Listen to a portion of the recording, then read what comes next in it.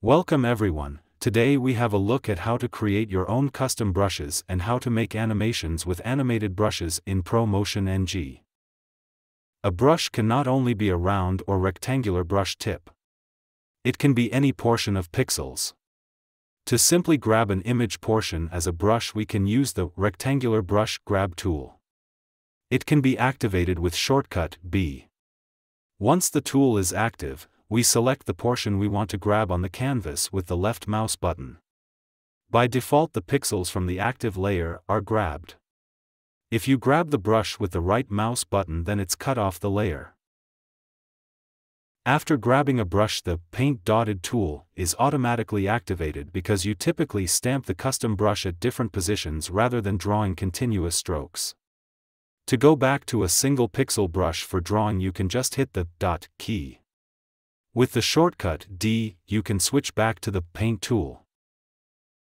Besides the rectangular brush grab tool, there are also other tools to grab a brush in different ways. The Freeform brush grab tool lets you define an area to be grabbed just like you would draw a shape with the Freeform solid tool that we used in an earlier tutorial. The Magic Wand brush grab tool picks coherent pixels in different ways, like based on a single color and a tolerance as known with the Fill tool.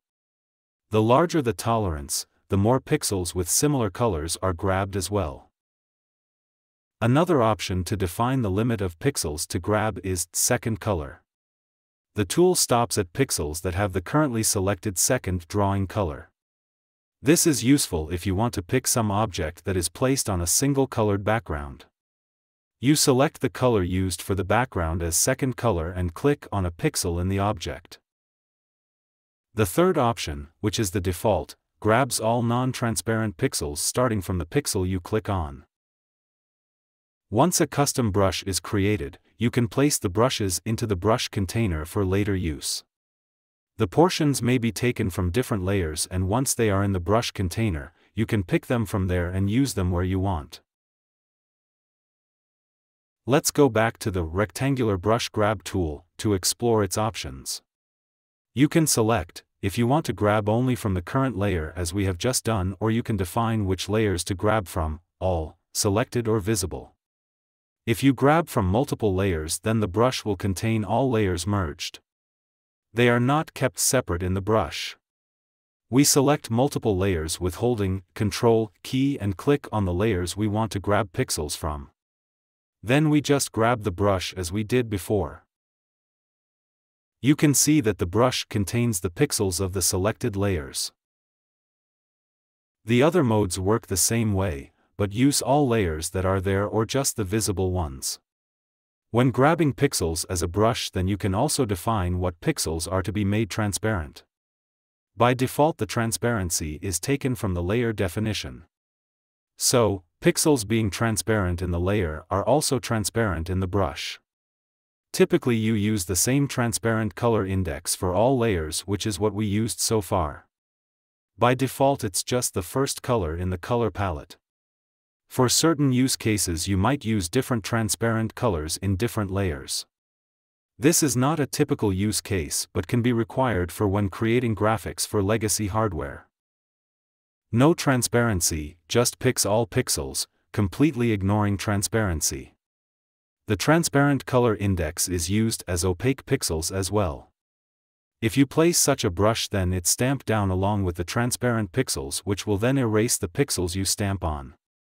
This is a kind of replace draw mode. The mode Second Color is what we have also seen with the Magic Wand brush grab tool. It just makes those pixels transparent that are using the currently selected second drawing color. This way you can grab pixel portions from within colored areas without also grabbing the color that is used for the area around. With this mode we can easily grab the nose without also picking the skin. The transparency mode Auto works similar to the Second Color mode.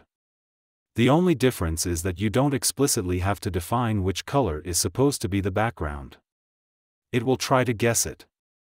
When you select the area to grab, it will check the pixels of all four corners of the selection. If they share the same color, then this is assumed to be ignored during grab. I now use the right mouse button to show that also with multiple layers the pixels taken into the brush are cut off the layers they were taken from. By default a brush is always hold with the cursor in its center point. But you can also define other brush handle positions. The option, Assign Brush Handle, will set the brush handle to the position where you stop grabbing.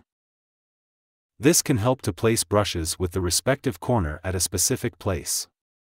Trim will remove any outer transparent pixels from the brush after you grab it. This will reduce it to the opaque pixels. When you don't trim, then the brush size is exactly as large as the selection area.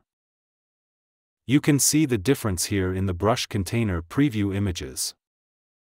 When you have a custom brush, then you can easily apply a couple of functions like flipping with the keyboard shortcuts X and Y. Z will rotate by 90 degrees. Scaling with Shift together with plus and an minus keys is possible the same way as with standard brushes. With Shift plus B, you can revert all changes and return to the brush you initially grabbed. You will find lots of other functions for brushes in the menu Brush. You can even load them from or save them to files. Now let me show you one of the benefits of custom brushes.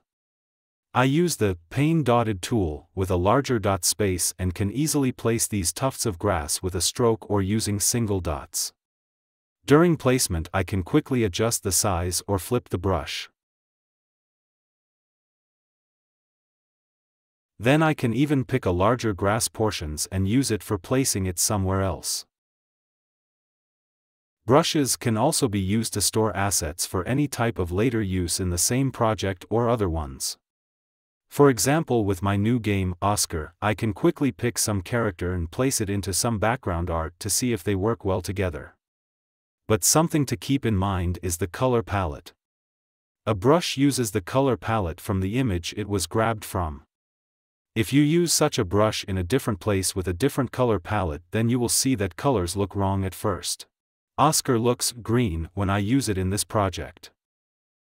This is because the pixels in the brush, which are indexes into the color palette, now point to our project color palette, which uses different colors at these positions. The project where we took the brush from uses a completely different color palette. To fix this, we need to make the brush use colors from our current color palette that come as close as possible to the colors that are actually used when grabbing the brush. One way to do this is using functions in the color palette management area. There we select the colors in the palette that we want to be used in the brush when finding best matching colors. You could limit it to a certain range, but for now we just select all of them. Then we remap the brush colors to that selection. Now Oscar looks good again, because the best matching colors are now used from the current color palette. If you don't want to restrict the colors that may be used in the brush, then you can also use functions from menu, Colors, Remap Colors. Another advantage of custom brushes is that you can pick objects and place them in an aligned way. I can draw a single brick and then place it, so that it looks like a piece of a wall. Then I grab a larger wall portion that is a square. With a right click I can quickly erase parts that I don't need. Then I use the Paint Dotted tool with the option Brush Size Aligned. When I draw now, then the brush is placed side by side, building a larger wall. Make sure that you correctly align the brush when you start drawing this way. Again, with the right mouse button you can quickly erase elements of the brush size that you don't need. Now our wall looks a bit boring and we would like to have more varying bricks.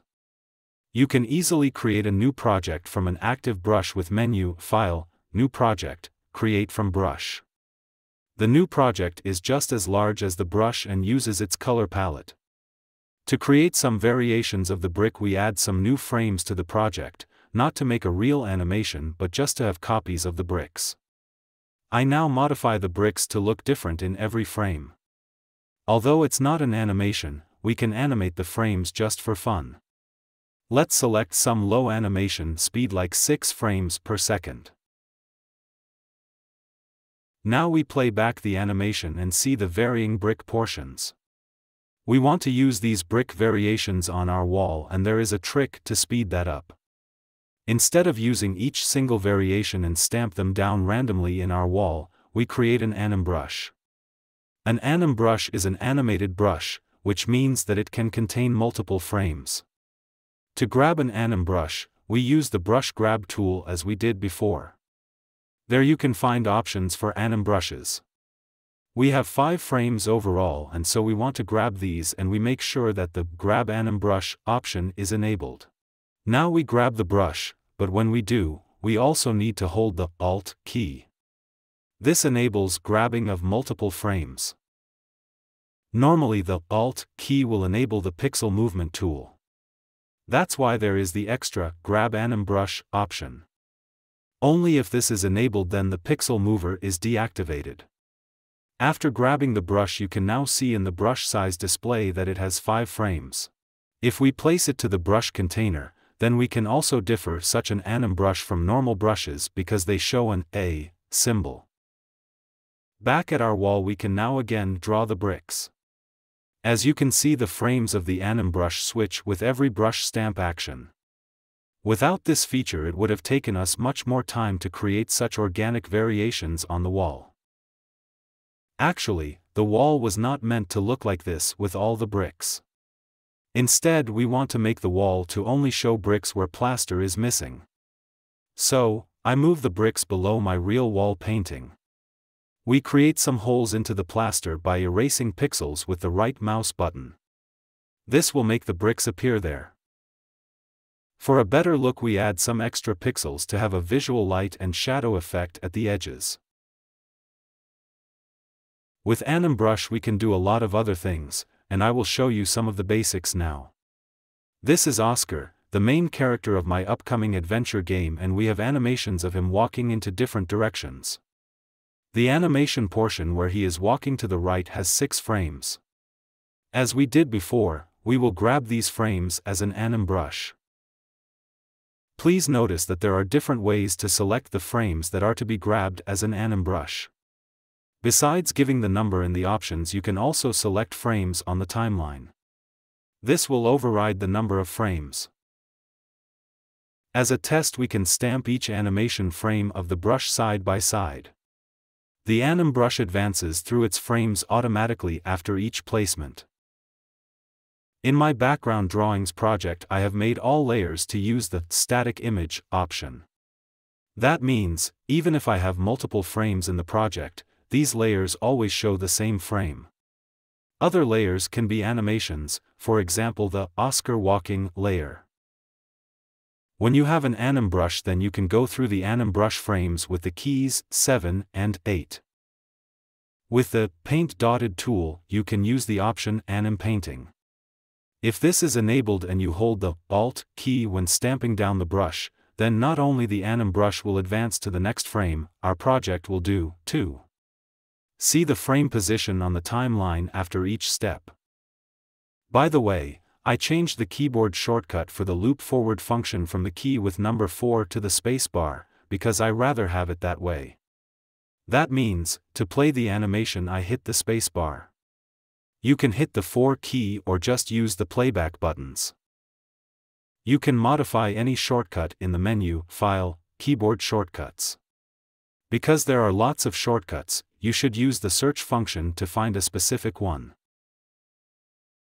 Oscar is walking on the same place. I remove all the changes to go a step further. We now stamp the frames to different horizontal positions. We can see Oscar now walking from left to right.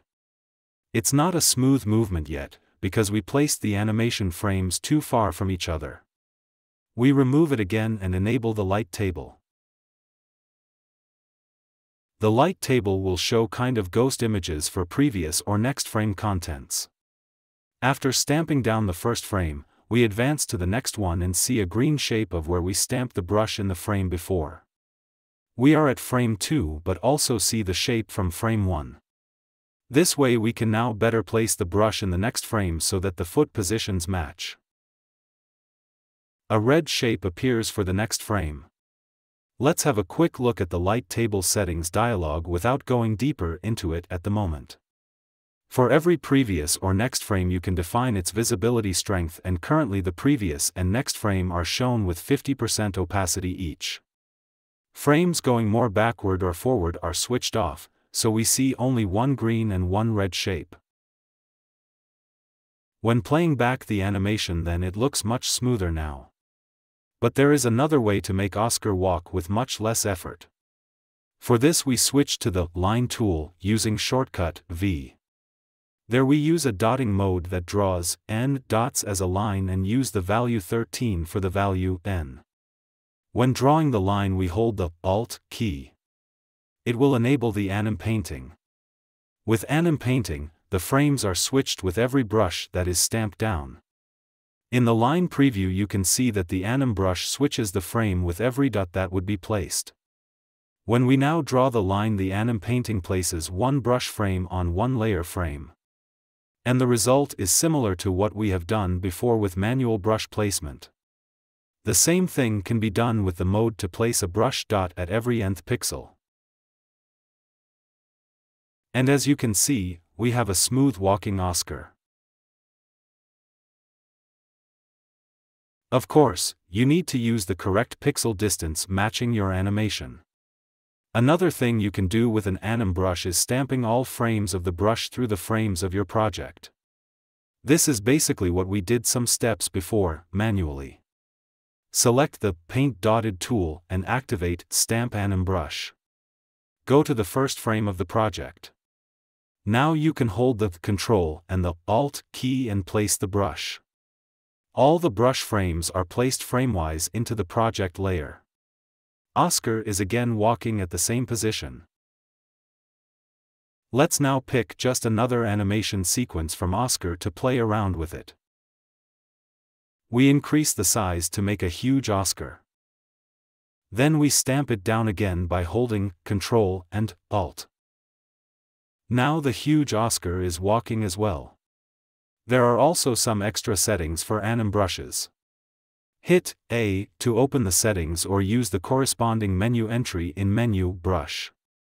You can select between different playback modes for when you use anim painting. By default it's a forward playback. But you could also let it animate backward, don't animate at all, ping-pong, or using random frames. The random option could be used when having an AnimBrush with different objects that are to be placed with no order to have some organic pattern. For example, if you have different blades of grass, you could then easily create larger lawn backgrounds. Or with our brick wall, we can now draw another one to make the brick variants being placed more random and not in a serial and repeating way as it was done initially. There are also some more settings for the AnimBrush, like the animation step. If we enter a 2, then every second AnimBrush frame would only be used. To understand what this means, let's again grab a walk animation and place it frame by frame. Every second frame is omitted. The Current Frame setting defines which frame is currently active within the AnimBrush. It allows you to quickly navigate within the brush frames before using the brush on the canvas. The last option is Rewind after drawing, and it will make the AnimBrush jump back to the first frame after you used it for drawing. You see that after we placed frame 4 it will switch back to frame 1. All these features can help you to achieve different goals quickly when it comes to animations. As another example, I will now create some falling blossom leaves to our tree. I first create some rotating leaf in a separate animation.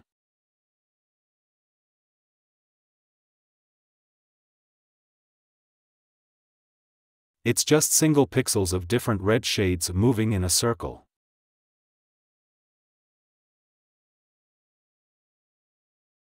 We have 8 frames and we grab it as AnimBrush.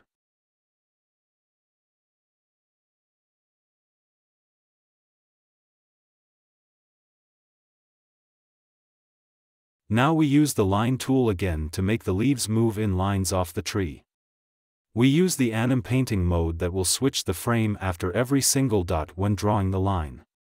The line mode is .every nth pixel, and to have a medium speed we define that the distance of two leaf dots is 9 pixels.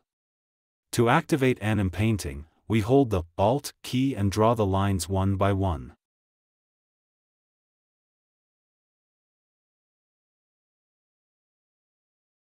You can see that with every frame the leaves move with 9 pixels per frame along the line, and because we have an AnimBrush that has multiple frames, they animate as well. The more lines we draw, the more blossom leaves we have.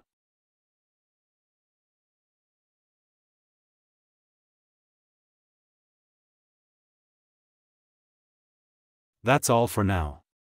The next video is all about selections, moving canvas portions and grid usage.